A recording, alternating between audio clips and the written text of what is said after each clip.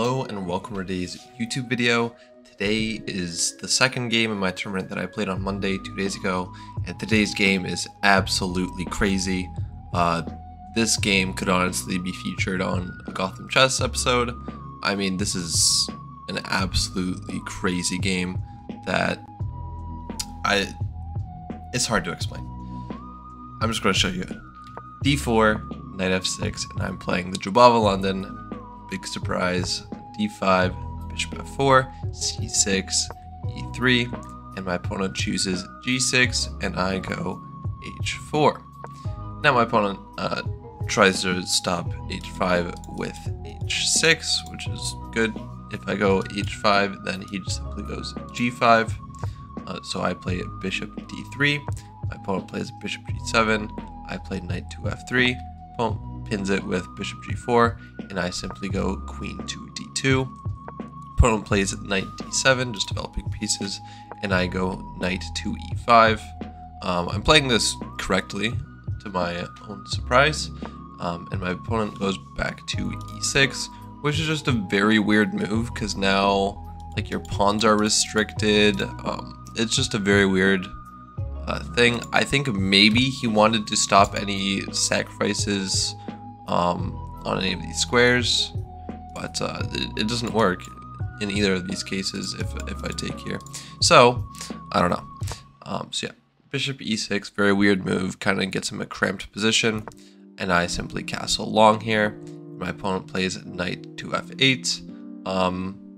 I honestly can't explain that move to you. It's out of my pay grade to explain what this move does. Maybe he wants to put his bishop on one of these two squares. Knight on H8 doesn't really do anything. Yeah, I can't explain that one. Anyways, I play King to B1, the top engine move on the computer, after you let it run for a while, which is quite nice. And my opponent plays Queen to A5. Now, this position was quite insane, because at first I was calculating E4, and I was going to go for E4. I mean, it makes total sense, opening up the center. I'm castled, my king is very safe, he's uncastled. I feel like E4 is a very principled move here, but I calculated for like 5 minutes, and all of a sudden, my brain just found Knight B5. It's inaccurate, apparently, but the valuation is actually the same as like the top move, so I don't know why it calls it inaccurate. Now this is a very, very tactical move. Obviously, he can't take or take, because then I either take his queen or take his queen. So yeah, if he takes my queen, then I give a check. He has to go here. Then I give a check here, and then I take. Worst case scenario. Worst case scenario. And that's already just good for me. But after Queen to B6, I have another threat in this position, because he is defending this check still. But I have discovery. Knight takes C6. Brilliancy, sacrificing both knights, but it just works. The tactics work out. I'm kind of proud of this move, even though it's slightly inaccurate, but yeah, I got a brilliancy for it, so can't be that bad. My opponent plays Knight A4 here. Now, I don't know what I'm doing here. I got into my own head. I made such a bad move here. But yeah, I really got into my own head. I was calculating Queen B4, and I'm just like, okay, threatening mate. If Queen takes, then I just give a check, and I'm winning. Queen A5 is also very strong, because if it takes, then I save my knights. But I was scared of this fork. I was simply scared of my rooks getting forked. Can you really, like, be mad at that? So I played Queen E2. This is where it starts to get crazy. Now, some of you may already see what the problem is with queen e2. But I got in my own head. I'm like, okay, I already have like this tactic on lock. Like it's on lock. He cannot stop it. So why don't I just play a simple move that just keeps everything I already have? B takes c6, knight to c7 check, forking the king and the rook, king to d7, and knight takes a8, hitting the queen. Some of you may see the problem here, some of you may not. That's okay. I didn't see it either. Queen b7. Oh, come on, computer, you're giving it away. Shh. But in this position, I should have simply just taken the knight, because then it's a trade if takes takes. And I can just get my knight out this way now. Oh boy. Knight c7. Trying to excavate my knight, and I just completely missed knight c3 check.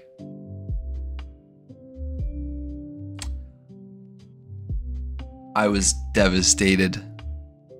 I was like sitting there for like 4 minutes. I'm just like, should I resign? I feel like I should resign. But then I'm like, there's still like 20 minutes on the clock for each player. So I'm either just gonna have to wait doing nothing, or I can just play this out. And I chose to play it out. Knight takes e2, bishop takes e2. Bishop to f5, hitting my pawn. Knight a6, threatening his queen. Knight e6, protecting the square and hitting my bishop. Bishop g3. Bishop takes c2, which I actually think is inaccurate. Rook c1, bishop a4, knight to c5 check, knight takes, rook takes. And here is where my opponent starts to go wrong. Bishop b5. Now, some of you may be like, the heck, doesn't that just blunder everything he has? Almost. After you calculate, bishop takes, c takes, you may be like, okay, just win the queen. It's a fork, right? Yeah, you're kind of right. Except if you calculate it, rook c7, queen takes c7, bishop takes c7, queen takes c7. I have a single rook, and my opponent has a rook and a bishop. I'm down a piece. Now, would I rather be down a piece or down a rook for a queen? I would rather have the queen or the rook for the queen, because then at least it's 3 pieces to 3 pieces. So I play the top engine move, rook h, c1, taking control of the only open file on the board. My opponent goes a little bit crazy here, but I understand it. King e6. It's a very complicated position, actually. Yeah, my opponent is... I thought this was the correct move. This is the correct move, but you have to play very accurately here in order to not get checkmated. Rook c6, check, king f5, and this is where I start the weave, the net. After I play f3, the king is in stalemate. That's very important.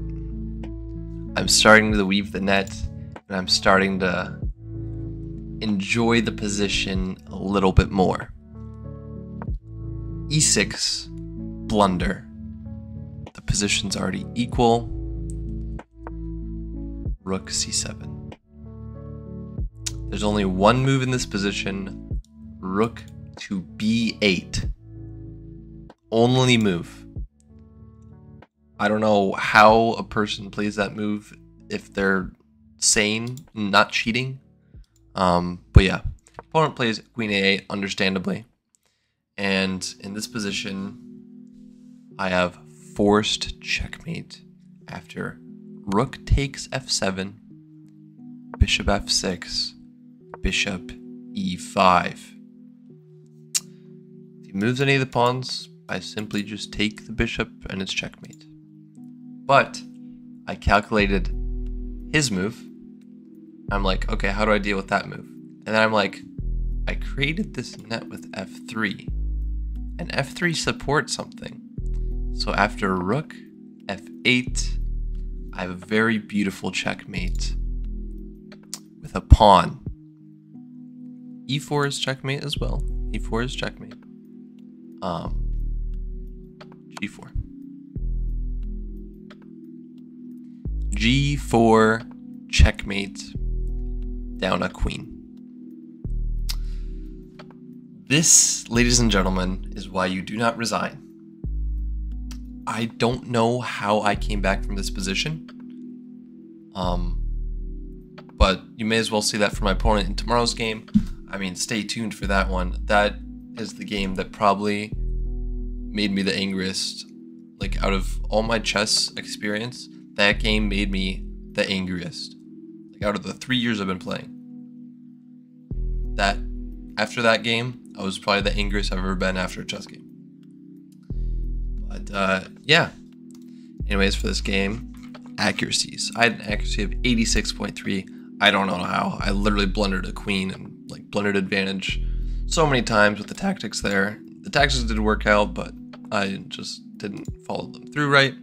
And my opponent had an accuracy of 72.2, which, yeah, I understand that. He kind of threw his giant advantage, which makes sense. So yeah, I had an estimated rating of 2250, and my opponent had an estimated rating of 1800. So yeah, good game. It was definitely not, you know, a perfect game by either side. Definitely not perfect at all. But yeah, I mean, absolutely crazy game. This is why you never resign. Even like 1900 USCF, I mean, that's strong. You have to be a strong player to get to 1900 USCF. But yeah, that is for today's YouTube video. I hope you enjoyed this absolutely insane game. Don't forget to leave a comment down below, like and subscribe, and as always, I will see you in tomorrow's video.